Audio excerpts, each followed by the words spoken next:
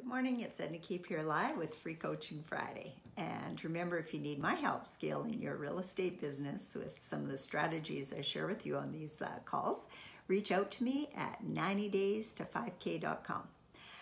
Thanks for listening, everyone. So today we want to talk about another scaling opportunity, and it is REITs, also known as real estate investment trusts.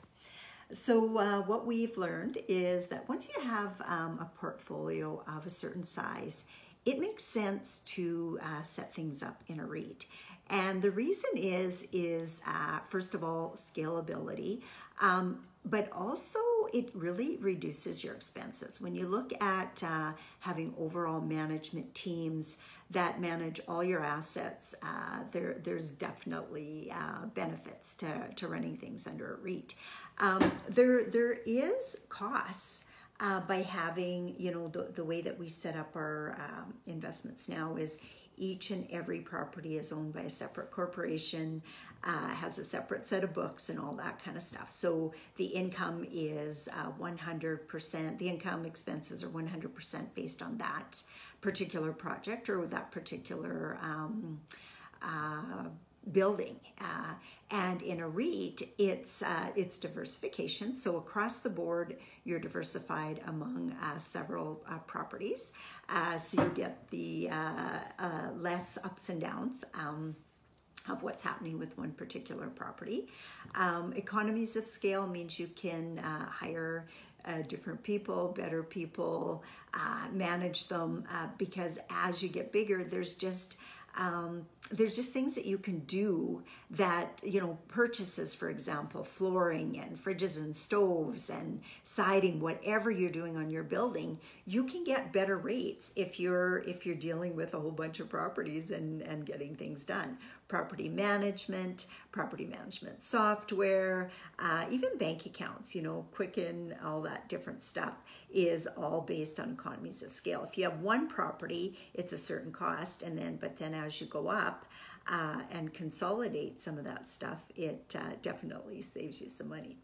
So what are some other benefits of REITs? Well, you know what? There's rules and regulations that you have to follow whenever you set up a property or a real estate investment trust. For example, one of the fellows I was talking to just recently and doing my due diligence is he does not buy anything under a 7 cap. And it's actually written in the mandate of the REIT that he set up. So that's standard. He won't look at anything that doesn't provide at least a 7 cap. And nowadays, in a lot of areas, 7 cap is really difficult to find. So it forces you to really, really, really look for the bargains. But what I've also found in talking to different people that own REITs is if they can go into a community and buy like 300 or 500 units at one time, again, economies of scale, you can get them for better prices than you can when you're just buying, a 12 or 18 unit at a time. You can get better financing, and then again, the REITs usually pay out 6 or 7% annual return on your money, and your principal you can access anytime you want as well. So if you come up with an emergency where you need to get your money out, it's easier inside of a REIT than it is inside of a joint venture, because we've had instances where people have needed to get out for health reasons or losing a job, stuff like that. And, as much as we try to help people out in a time of need like that, there's sometimes that our hands are just tied. If the market's doing really well and the asset's doing really well, it's generally pretty easy to pull in a new investor. But if the markets are challenging, which is most of the time when people seem to need out, it's not that easy. So in a REIT, there's always new money coming in for it to fund that. And again, there's certain rules.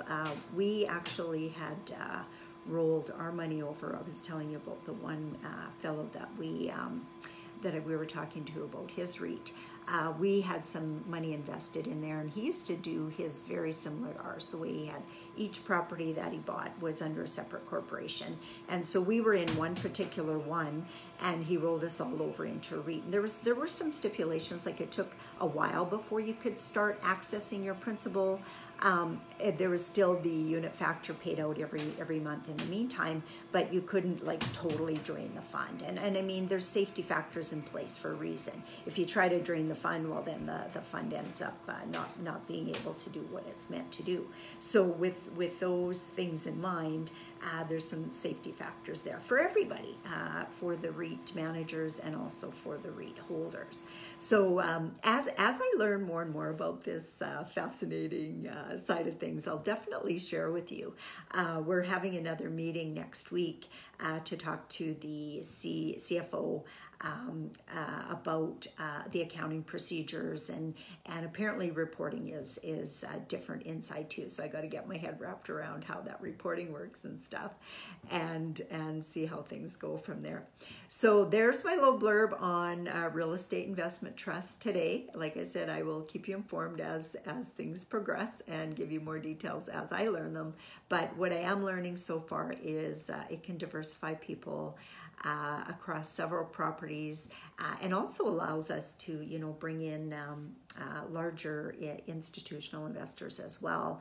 And, sometimes $1 million at a time, $2 million at a time. So then your fund can go and buy even more strong cash flowing properties in more diverse areas as well. So those are some of the things that we're working on. And like I said, we'll keep you informed. So again, if you need my help scaling your real estate portfolio, reach out to me at 90days-to-5k.com. And have a very, very good weekend, and we'll talk to you all next week. Bye for now. Hey, hi everyone. Nice to see you guys on. Hi TJ. Hi Walter. Hi Rosa. Long time no see, Rosa. Hi John. Hey, welcome back. I got a few more names here. Not sure how to pronounce them. Sorry. Anyway, thanks very much for listening, and we'll talk to you all soon. Bye for now.